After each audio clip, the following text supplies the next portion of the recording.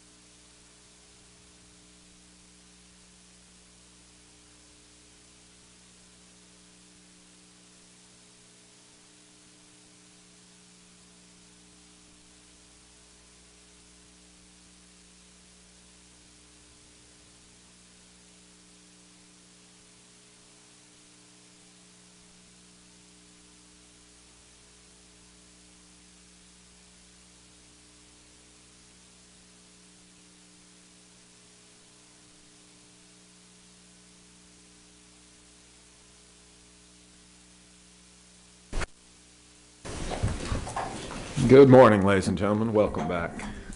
I believe we're ready to resume with direct examination of Agent DeHaan. Agent DeHaan, do you recognize you're still under oath, ma'am? Yes, sir. Very good. And Ms. Shakita? Yes. Agent DeHaan, you had talked about the results of your third, I'm calling it a submission, but the third report that you did, which included the clothing, which I've taken away from this morning, and your results in that regard was that you couldn't find any indications of blood from your presumptive test on any of the clothing, whether it was shoes, shirts, or the hat. Is that correct? That's correct. And you talked about doing the swabs and had indicated that the fabric impression swabs, several of them did not yield any DNA profiles. Is that correct? 2 of them, yes, ma'am. I want to walk through specifically what I showed you earlier, starting with State's Exhibit 190, which is listed as CCBI's 27, which I think is your item 7. Is that correct? Yes. And item 7, previously by Agent Gold,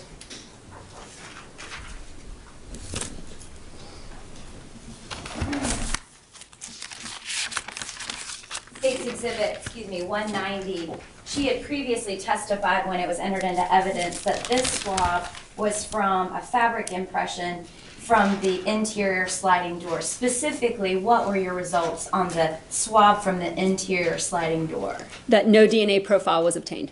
And then you said that you analyzed State's Exhibit 191, that's also listed as a swab from a fabric impression, but was listed as coming from the deck railing by Agent Gold. What were your results about the swab from the fabric impression on the deck railing. That a partial unknown male DNA profile was obtained from this swab that does not match the standards that were submitted, which is the ones from Ms. Jones, Ms. Redden, Mr. Smith, and Mr. Anthony. And when you said a partial unknown male, I think yesterday you said I can tell it's a male, but it didn't match either of the male suspects. Is that correct? Correct. And did you have any other standards or comparisons against which to test it in this case? No, those were the only 4 standards that were submitted in this case. And again, this one was listed as being from outside on the deck railing. Were you given some information about potential people that might have been on the deck the morning of the homicide? Only the short synopsis that came with it that other people were inside of the apartment, but not who would have been on the deck. And so, for example, when they give you an initial synopsis, did they indicate that there were construction workers out on the balcony? Not specifically on the balcony, but that they were present in the apartment. And were you aware that these were newly constructed apartments? Yes. State's Exhibit 192 listed as Agent Gold's 35, I think your item 9. Again, did you analyze this one? I did not analyze that one. And why did you not analyze this item? And I can pull it out here, 192A. It is not a swab. It is actually a lift, and this is not something suitable for DNA analysis, so it was not examined because of the type of evidence it was. Moving to your next item, which is State's Exhibit 172, which is listed and previously indicated swab from daughter's bedroom doorknob, which earlier Agent Gold had said they took a touch or contact DNA swab. What were your results, if any, on the swab from the daughter's bedroom door? That no DNA profile was obtained from that swab. Next, State's Exhibit 2.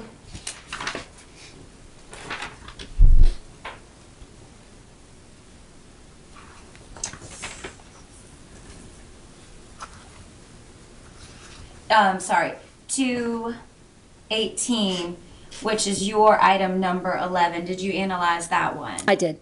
And what, if any, were your results on this one, which is indicated as a swab from the master bedroom doorknob? That the examination of this touch DNA swab revealed the presence of one allele, which is of insufficient quality or quantity for inclusionary purposes. No conclusion can be rendered as to the contribution of the DNA profiles obtained from Ms. Jones and Ms. Redden.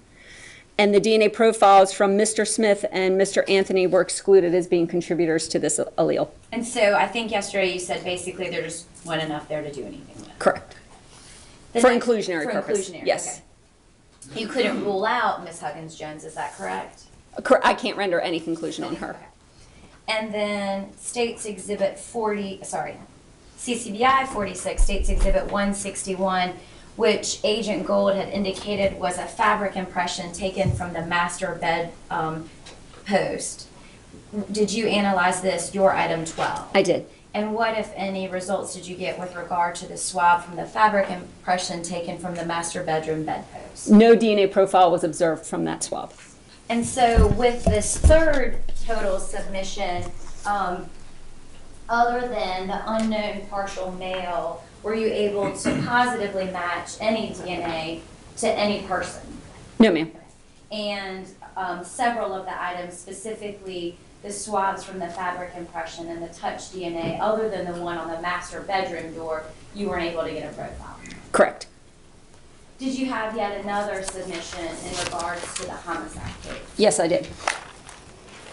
And what items did you receive in that particular request? A swab from the daughter's bedroom door, a swab from a white purse, a swab from the victim's iPhone. And were you asked to make comparisons against any known standards or Yeah. known folks? Yes, I again examined for indications of blood and then developed DNA profiles. And so starting first with the swab from the, well, may I approach, Judge? Yes. I'm going to show you several items that were already introduced into evidence right here. First, State's Exhibit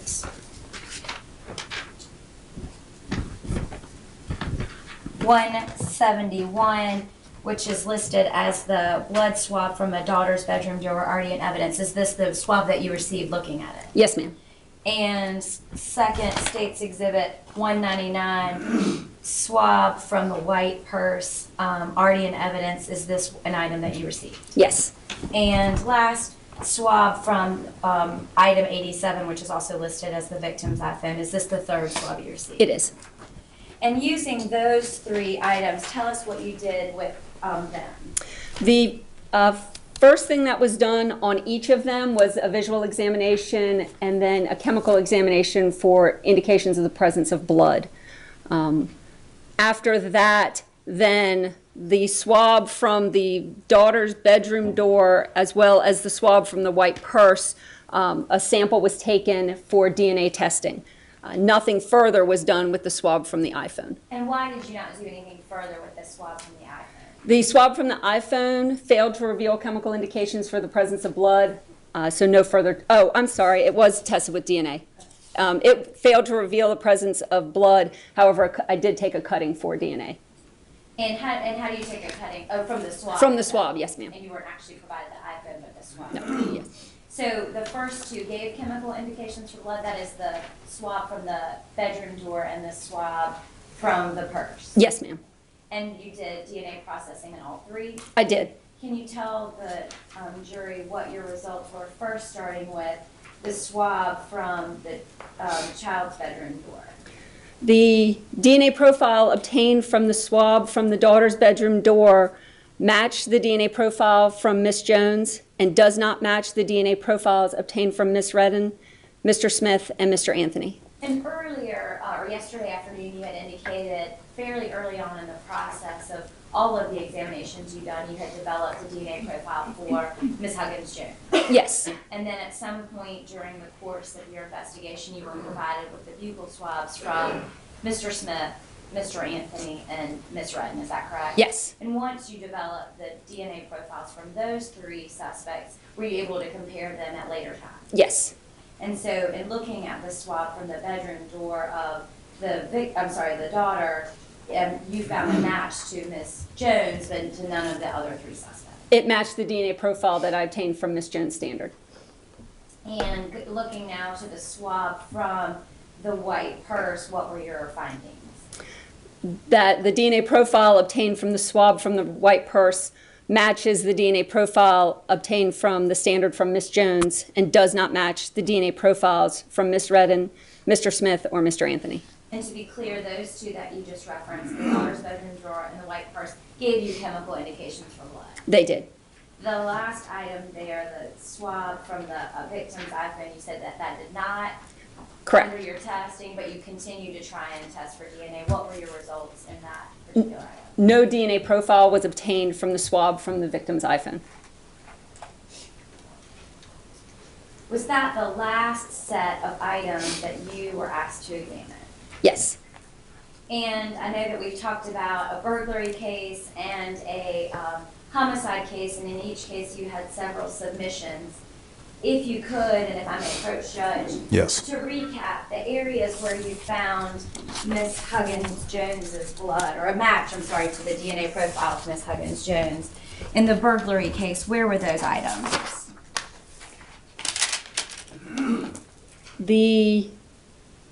In the burglary case, the two swabbings from the interior windowsill and the two swabbings from the exterior patio rail. And I believe those were all in the first round with Yes. the downstairs, or the burglary, excuse me. And then in the homicide case, where were the areas where you found the presence of Miss Huggins-Jones' blood? Or, sorry, a match to the DNA profile is the way I'm sure you would like me to say it. The swabbing from the exterior deck rail and swabbing from the master bedroom wall.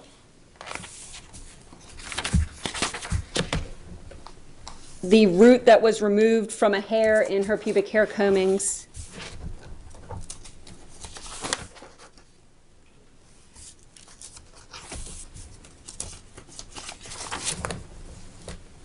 And then the 2 swabs that I just talked about, from the daughter's bedroom door and the swab from the white purse. In addition, were you asked to perform any more analysis on any other items connected with the burglary or the homicide? There were no additional submissions. I believe all of these items are already in evidence. Judge, I don't believe that the sexual assault evidence collection kit states Exhibit 30 has been moved into evidence, but to the extent that it hasn't, I would ask you now admit it at this time. Any objection? No, sir. It's allowed.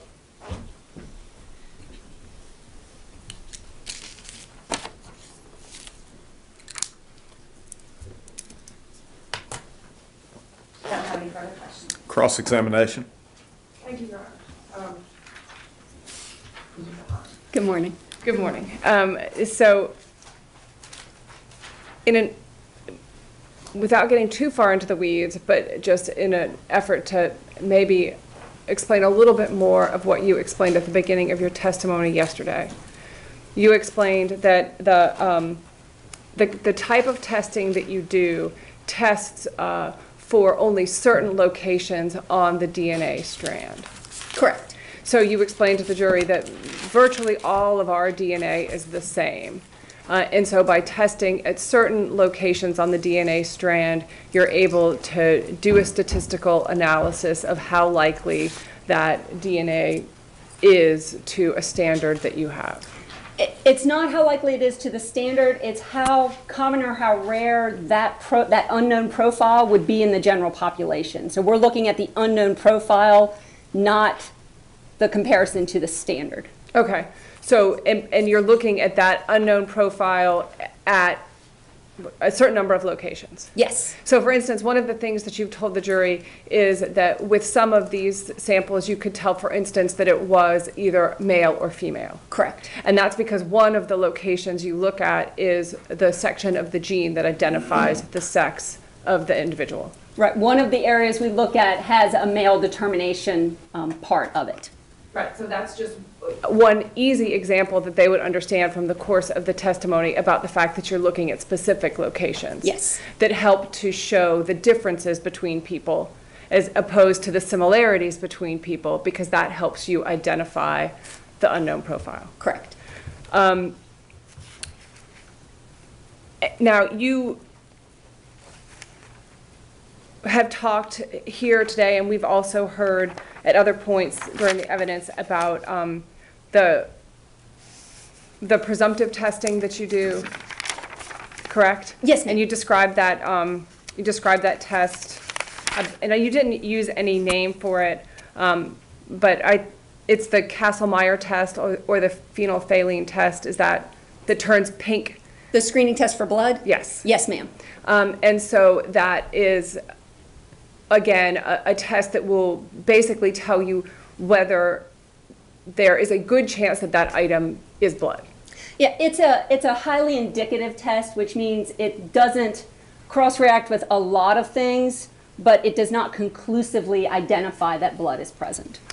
And the state crime lab's protocol is that once it's been determined that it is very likely that an item is blood, confirmatory testing is not done, but rather that sample is then tested for the presence of DNA.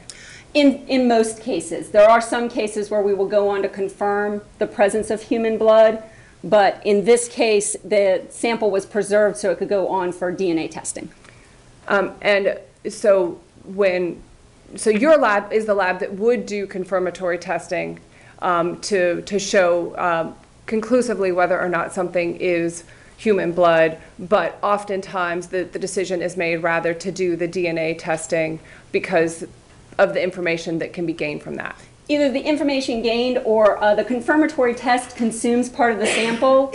So if DNA testing is going to consume sample and the confirmatory test is going to consume sample, we try to preserve as much sample as we can, especially if it's a small amount of sample, in order to get the best chance of getting a DNA profile. And so when you get those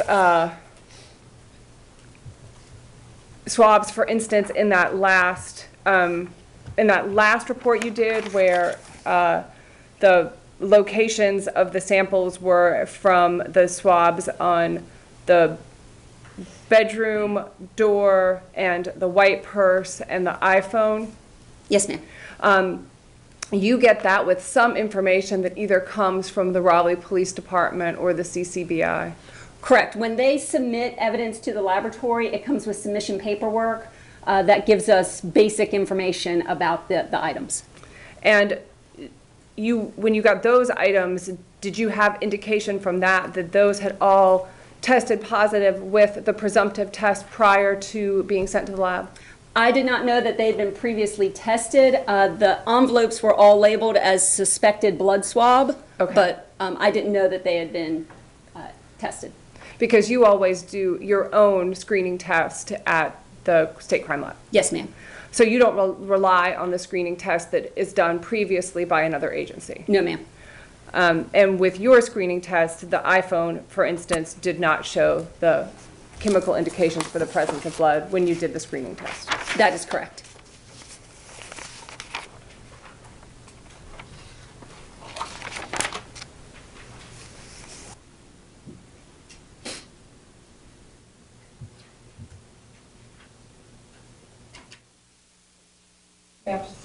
Yes.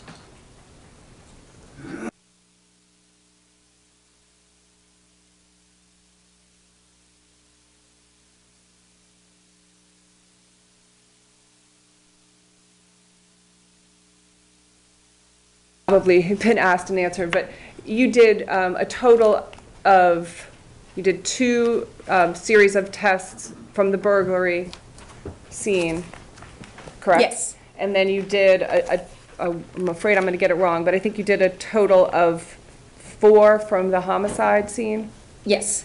And in all of those tests, you had a number of items that were inconclusive, or all of the people were excluded?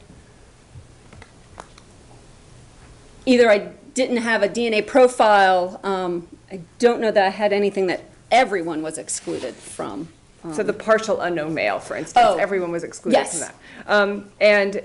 Or you, in some cases, you had a match for Melissa Huggins-Jones. To the standard from her, yes, ma'am. Correct. But there were no matches for anybody else for which you received standards. That is correct. I don't have the question, Chairman. All right, redirect. All right, thank you, ma'am. You may step down. I'm collecting these items. The next witness is the witness about which we had an earlier discussion. And the state's request would be that her testimony not be published. Okay, very well.